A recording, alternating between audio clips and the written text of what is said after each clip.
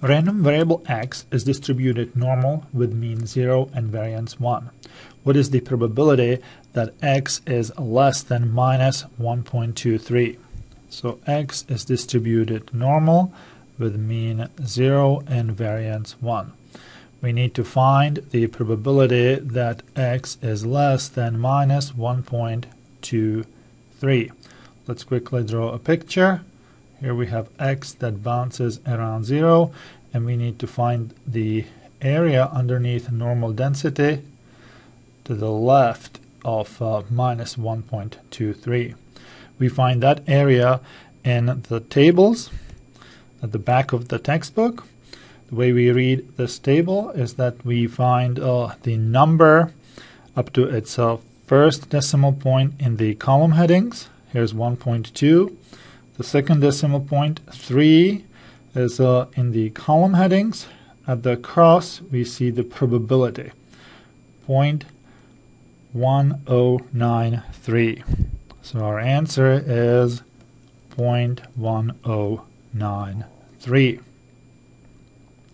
Now, what is the probability that x is greater than 2.34?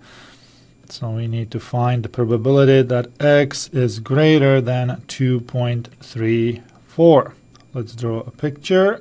Here our x bounces around 0, and we want to find the probability that x is greater than 2.34. So we need to find the area to the right of 2.34. Well, how do we get that? Well, the tables that we have are only areas to the left, but we know that the area underneath the entire density is equal to 1, so we can take 1 minus the probability that x is less than 2.34.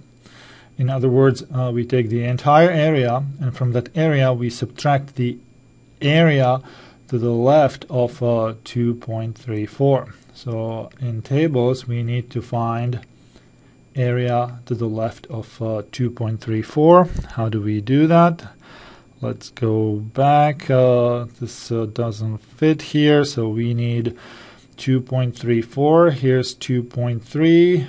4 is up here, and they cross at 0.9904.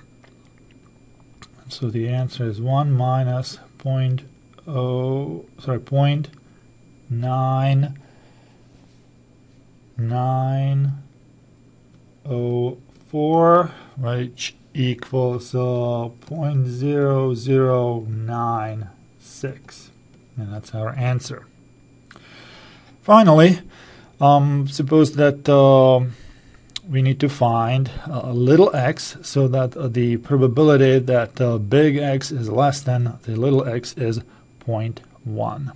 So what we have is probability that x is equal to some number, little x is 0.1, and we need to find little x.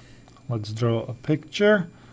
Here x bounces around 0, and we need to find a number such that the area to the left of that number is 0.1.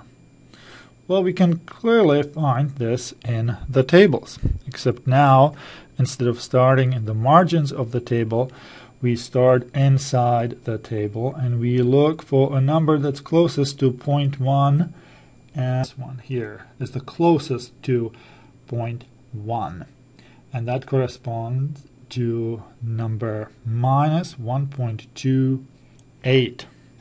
So going back here, our answer for little x is minus 1.28. Minus 1.28.